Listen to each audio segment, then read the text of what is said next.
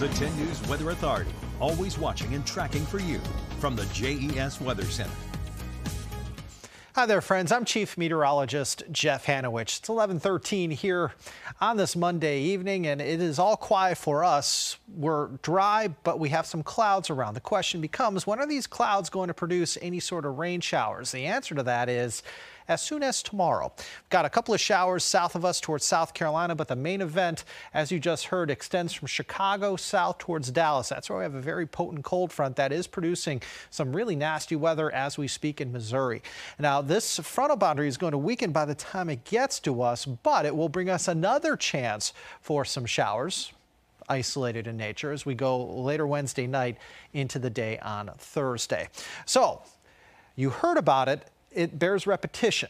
We could have some severe weather tonight into tomorrow morning, extending from south of Chicago through St. Louis, south into Texas. Okay, this is the area that has the best chance for wind, hail, and even some tornadoes.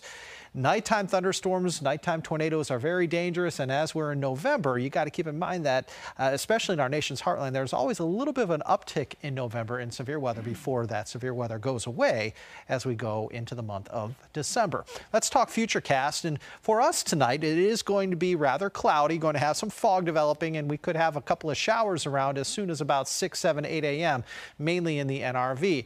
A few more showers will be possible later in the day.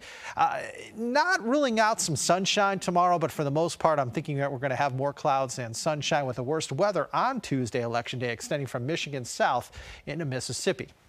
As we continue to go through time, could still have a few lingering showers into Tuesday night before those rain chances start to diminish as we go into the day on Wednesday. Wednesday's for the most part dry until very late in the day, where we may have a few more showers pushing in. Again, late Wednesday, Wednesday night into Thursday, there's about a 30% chance for a little more rain pushing in, but the bulk of that rain looks to actually stay just to the south of us.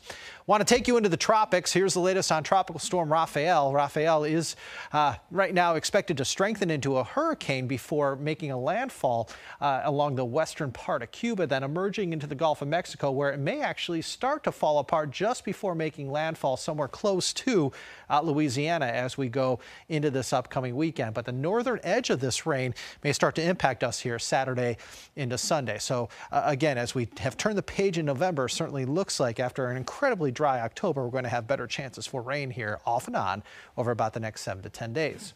It's 52 in Covington, 54 Roanoke, 49 in Lynchburg, 52 in Wytheville, also into Hillsville and Galax. Want to show you that today was warm and tomorrow's going to be even warmer. Notice that the red color here on this map will be in charge of our weather for about the next 4 days, meaning that temperatures tomorrow will be in the upper 60s and lower 70s.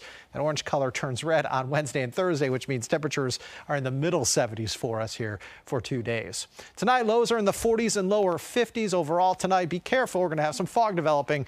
And tomorrow, highs will hit the 60s and 70s. Hot spot, hot zone will be south side. All right, here we go. 7-day forecast shows temperatures up to 76 on Wednesday and Thursday. 60s return Saturday, Sunday, and Monday. Again, we're going to have a couple of showers tomorrow. I think, honestly, probably a better chance for rain late Wednesday, Wednesday night into Thursday. Lower chances on Friday, and then some tropical moisture could get us here on Saturday and Sunday. Look, we've got a lot going on this weekend. We've got the Veterans Day Parade. We've got a huge football game. You may have heard about it. Virginia Tech Clemson going on Saturday. As of now, I would bring the rain gear to both of those events. It's not to say it's going to rain all day Saturday. I don't think it will, but certainly some scattered showers look to be in the forecast. Good idea to keep the umbrella handy. You don't want it to rain on your parade, literally, right? I mean, you know, pun intended, but all it takes is one shower to ruin the whole parade. Yeah, exactly. I mean, depending upon the time that it And the weather's been so nice for the Veterans Day Parade the last several years. It has, yeah. Hopefully the rain will hold off until Sunday. We'll see what happens. All right. Thank you, Jeff.